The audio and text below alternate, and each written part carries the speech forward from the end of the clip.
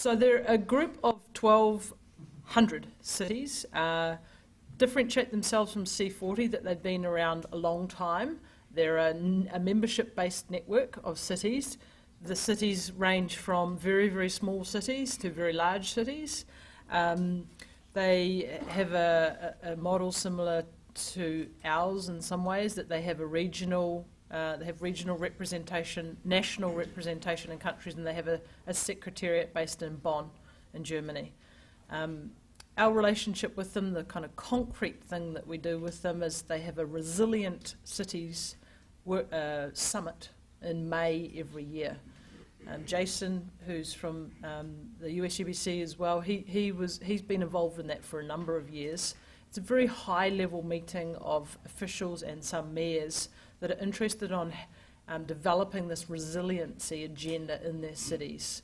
I went to it last year. It was very fascinating. I was quite impressed on how evolved the conversation of resiliency was at that level. It's a great place where they exchange their strategies on how they deal with climate change and all of the issues related to resiliency. We've partnered with them because they want to bring industry to that summit. So this year, for the first time, they had a stream on buildings, and they had some of the industry players coming.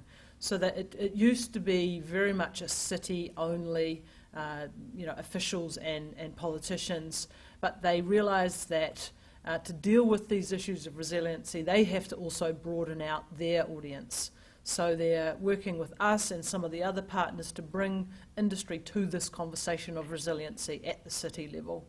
And these issues of resiliency at the city level generally are in the realm of influence of their decision making. It's not something that industry decides themselves. It's capital infrastructure spending. They have the budgets, they make the decisions. So that them leading this agenda and us being part of their conversation is very important.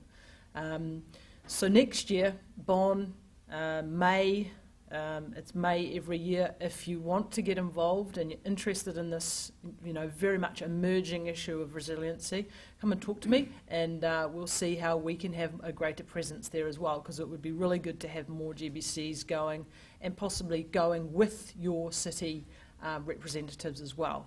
It might be that your cities are members of ICLEI, but they might not even know about this. ICLEI does a lot, and this has been a relatively niche topic within their broader network as well, which is starting to get traction in their broader network. So it's emerging for everybody. It's interesting and exciting. We do discuss it, and it is discussed as part of the Sustainable Cities Initiative as well. The other thing that we do with ICLEI is they're a judge on our Government Leadership Awards.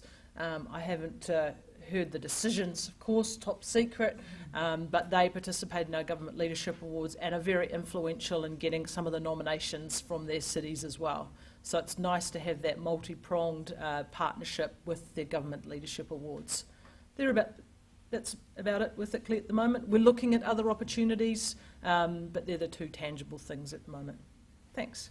Actually, Jane, while you're up there, we're going to segue right into our UN relationships, and could you please talk to us a bit about some of the UN initiatives like UNEP-SPCI and UN Habitat? Yes, I don't have much on UN Habitat, but UN-SPCI, we've been involved, with UN-SPCI for a number of years. The most recent partnership project that they've been looking at is really taking the focus away from the end use of buildings and the process of getting to an efficient building to the front end. What materials are we putting into our built environment? And really, I think it's been quite interesting being involved in that, because when you look at the overall life cycle impact of the building, the materiality and the resource consumption side of it is huge. And we can't really just look at the end of the process without looking at the kind of front end of what goes in. So this project that they're working on now is really just trying to map the space. What are the issues around resource consumption? Who's doing work? What are the possible areas we need to do more research? What are the gaps? and they'll be releasing their report at their conference in November.